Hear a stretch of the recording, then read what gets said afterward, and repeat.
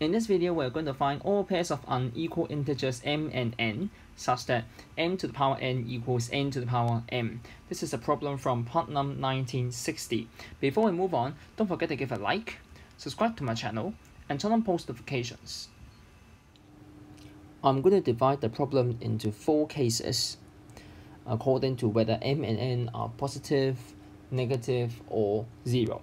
So the first case is that m and n are both positive. The second case is that one of them is positive while the other is negative. The third case is that both m and n are negative, while the fourth case is that either one of them is 0. So I'm going to discuss cases 2 to 4 before I go back to 1, because cases 2 to 4 are actually relatively easier. So the second case says that one of them is positive while the other is negative, and actually which is positive while which is negative is actually not that important because the equation itself is symmetrical. So I'm going to focus on the case that m is negative and n is positive. Now under this subcase, I can say that n to the power n is equal to 1 over n to the power minus m.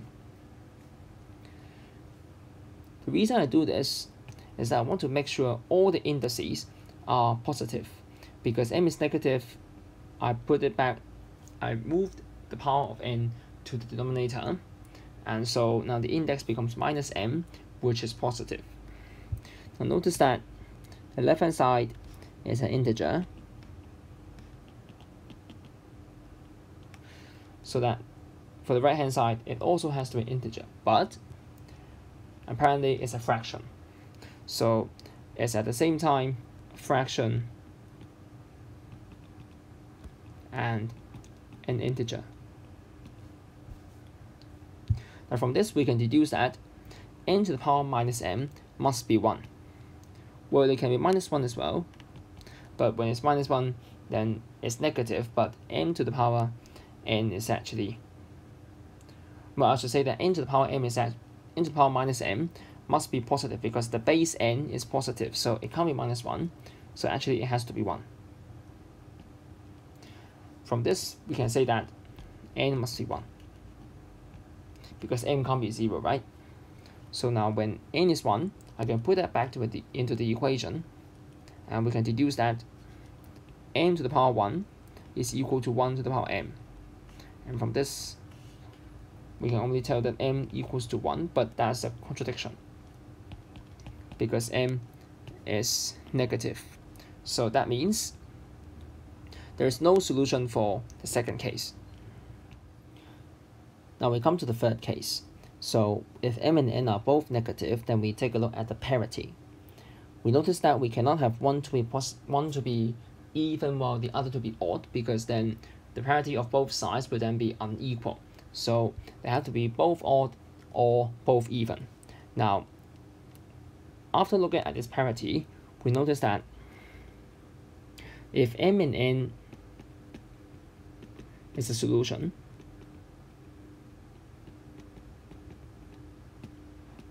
then minus m and minus n is actually another pair of solution. Indeed, minus m to the power minus n, I can split that into minus 1 all to the power minus n times m to the power minus n, and that is actually 1 over m to the n.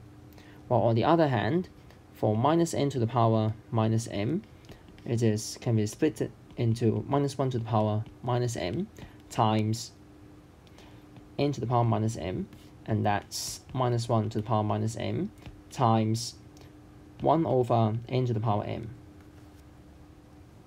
Now at this point, the powers of minus 1 is actually equal because n and m takes the same parity, while m to the n and n to the m, let me highlight that in yellow, they are equal. So that means minus m minus n is also another pair of solution.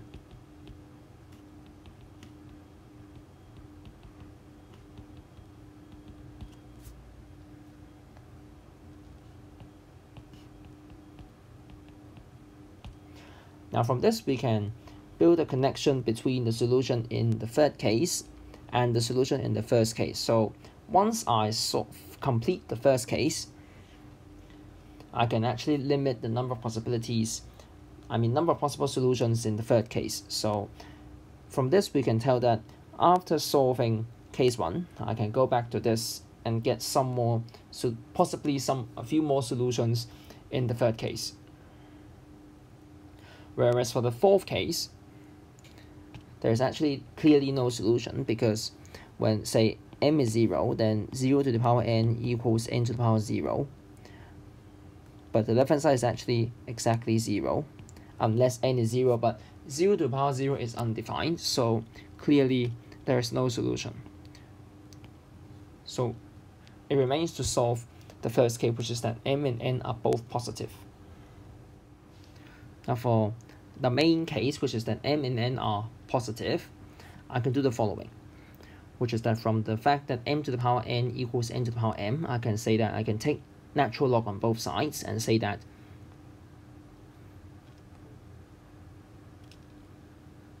n times natural log of m equals m times natural log of n. So from this, I can rearrange that and say natural log of m over m equals natural log of n over n. Now from this, it's very tempting to consider a function which is natural log of x over x, and see whether we can actually find two values of x such that it gives the same output. So here is the graph of the function natural log of x over x, and I'm going to calculate once, give you a walkthrough on how do I determine the exact value of the maximum. Before I do that, I need to explain why I need to do this to find the maximum of this function. So I kind of labeled point A as the maximum, which is actually not terribly accurate, but just to show the effect of how do I make use of the maximum. In the problem, I was actually trying to find some values of x such that they give the same output. Now, given the function looks like this, which is continuous and smooth, we need to find values of x such that one is at the left of the maximum, somewhere here, while another value should be somewhere here, at the right of the maximum point. Now, because we have this maximum, which is quite close to 0, in fact, there are very few choices of the smaller value of the two numbers that I'm going to take. You can see that from the graph, it is about somewhere between 2 and 4. Like it can be 3, it can be smaller than 3, but regardless, there are very few possibilities for the smaller number. Say it can be, let me use another color. Like it can be 1, 2, perhaps another one, which is 3, I don't know. But I need to calculate the maximum, like as in when will the maximum occur. So we need some calculus here. Now under this function, f of x equals natural log of x over x, I kind of do a derivative, I differentiate the function. By the quotient rule, the denominator is x squared, and the numerator is x times the derivative of log x, which is 1 over x, minus natural log of x times the derivative of x, which is 1. So simplifying, I have the derivative to be 1 minus natural log of x over x squared.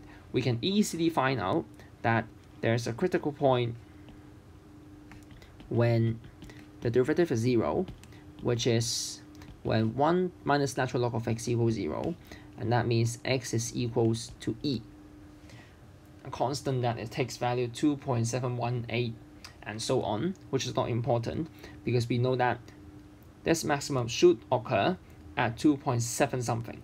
So that means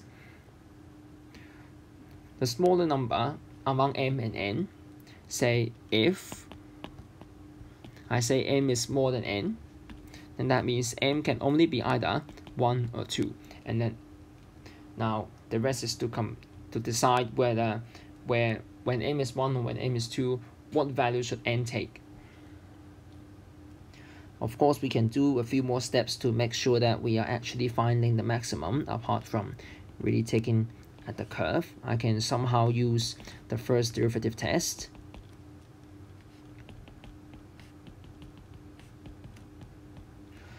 You will realize that the derivative when x is less than e will be positive, while the derivative when x is larger than e will be negative instead. You can try some values like,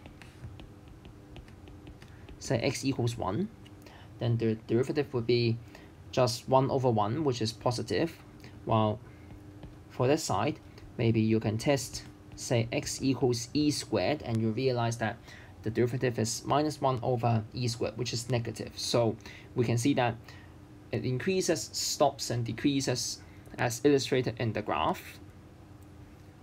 Very clear, very explicit. That means the maximum occurs when x equals e. Of course, the maximum value is actually not important. What matters is when does this maximum occur. So now let's get back to the equation, which is that if I let m to be the small number, then m is either 1 or 2. So I can go back to my first case. Now, if m equals 1, then 1 to the power n equals n to the power 1. And from this, we can quickly say that n equals 1, but we have to reject this solution because m and n has to be unequal. So we can quickly move to the second case, which is when m is 2, then 2 to the power n equals n to the power 2. And from this, you can quickly see that n has to be a power of 2 as well, because left-hand side is also a power of 2. So I can let n to be some power of 2, say 2 to the power a, where a is non-negative and an integer. Then the equation becomes 2 to the power 2 to the power of a equals 2 to the power of a all squared. And that is actually 2 to the power 2a.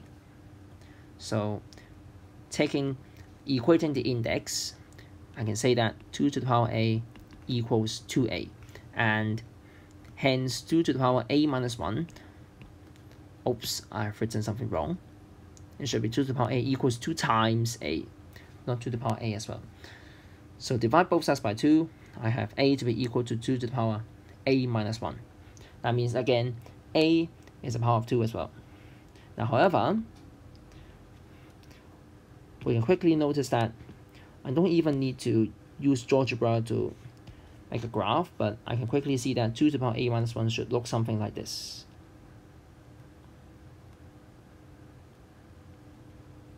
While for a function, it should be something like this. Notice that somewhere here, the function 2 to the a minus 1 should grow much faster than a. So notice that for a is larger than 2, to compare the speed of the growth, the rate of the growth, I need to do a derivative again, just to make things rigorous.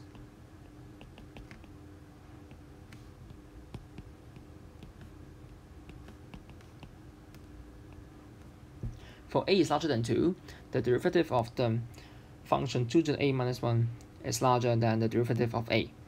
So I can say that, therefore, well, actually not therefore so quickly, but I need to say that, and when a is 2, I have a solution actually, which is 2 to the 2 minus 1 equals 2. So therefore, no solution for a that is larger than 2, because when a is equal to 2, it starts to grow faster. And when a is 2, they are equal. So they have the same starting point, but starting from this point, we have a faster growing rate in the function 2 to the a minus 1. So there is any other solution after a equals 2. So it remains to check that whether we have a solution when a equals 1 or 0. When a equals 1 is a solution, 2 to the 1 minus 1 equals 1, take. While for a equals 0, 2 to the power 0 minus 1 does not equal to 0. So therefore, a equals 1, 2, and for respective cases, n equals 2 to the power a, which is 2, and 4. So that means m and n can be 2, 2, or 2, 4. Of course, we have to reject 2, 2 because they have to be unequal. So 2, 4 is a pair of solution.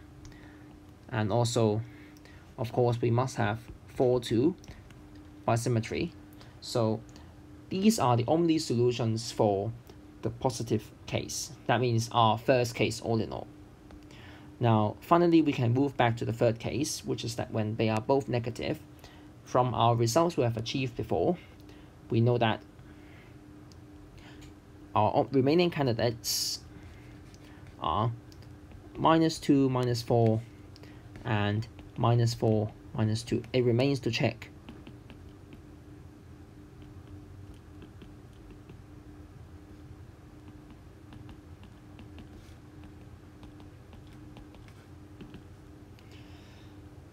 When m and n are -2 and -4, then I have -2 to the power -4 is actually equal to 1 over 16. And same for -4 to the power -2. So we can quickly take both candidates and conclude that all our solutions are 2, 4, 4, 2, -2, -4, and finally -4, -2. These are all the solutions we have for the equation n to the n equals n to the m.